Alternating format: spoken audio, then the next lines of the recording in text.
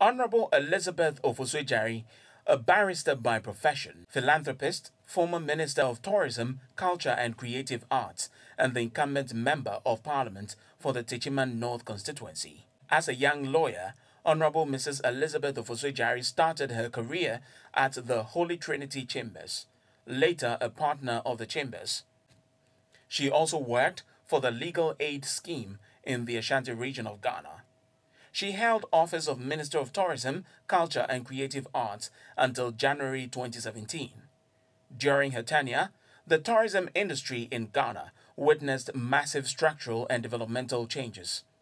Significant amongst the many achievements include, but not limited to, redrafting and subsequent passing of the National Film Bill into law, the Explore Ghana project, which boosted the tourism industry to increase revenue, the National Festival for Arts and Culture, which introduced annual projects like the homogeneous Ghana State Festival and the Ghana Carnival. She is also credited with the introduction of the Tourism Levy and the Secretariat for its collection, and also organized many capacity building and tourism promotion projects.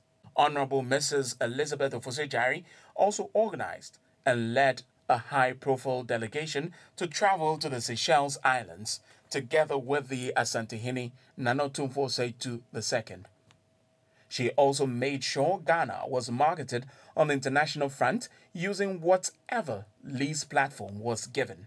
She used her lobbying power to win Ghana the chance to host the first edition of the United Nations World Tourism Organization's Brand Africa Conference in August 2015, and also to be elected to serve on the Executive Council of the World Tourism Body at the 21st session held in Medellin, Colombia.